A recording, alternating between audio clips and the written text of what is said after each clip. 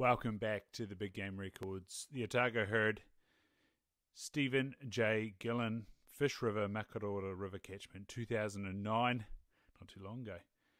7x8, 44 and 4 by 44 and 6 long, and 38 and 7 spread. Span of 29 and 4. Beams are 5 and 6 by 6. Coronets are 9 and 4 by 10 and 1. Brow tines are 12 and 4 by 10 and 6. Bays are 7 and 1 by 16 and 7. Trays are 11 and 6 by 11 and 3, and there's an extra bay on the right hand side of 8 and 6. Outer rolls are 12 by 13 and 5. Inner rolls 10 and 3 by 12 and 5. Back tine is 18 and 4 by 19 and 2. And outer off the back tines are 4 and 7 by 6, for a total of 337 and 7/8. The roar was well and truly over when Gillan returned to the Fish River tops where he had spent hunting time previously. Glassing for deer, which were fairly thin on the ground in that area, he managed to spot a couple of young stags lying in the tussock, and suddenly a big fellow lying about 50 metres below them again. He saw antlers of a quality he had never sighted before, and of typical Otago style.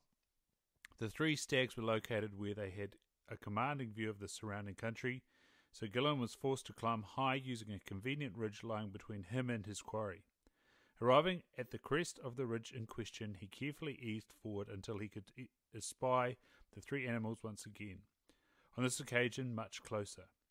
All three were still lying down, so Gillan emitted a roar, which raised the two younger fellows to their feet. The big fellow did not move.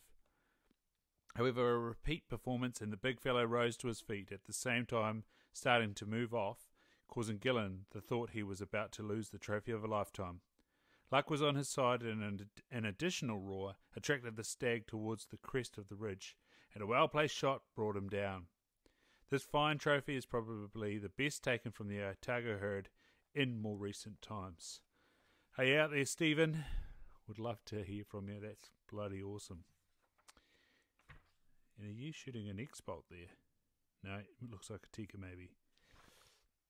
Anywho, next up we have J.I. McLean, Troit River, Karangaroa River Catchment, 1951.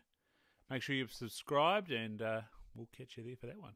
This is New Zealand Big Game Records Volume 6, The Red Deer Part 2, written and compiled for the New Zealand Deerstalkers Association, incorporated by D. Bruce Banwell. Published by the Halcyon Press, a division of Halcyon Publishing Limited, PO Box 360 Auckland, 1140 New Zealand. Printed by Prolong Press Limited, China. Copyright 2011, D. Bruce Banwell, first published 2011, all rights reserved.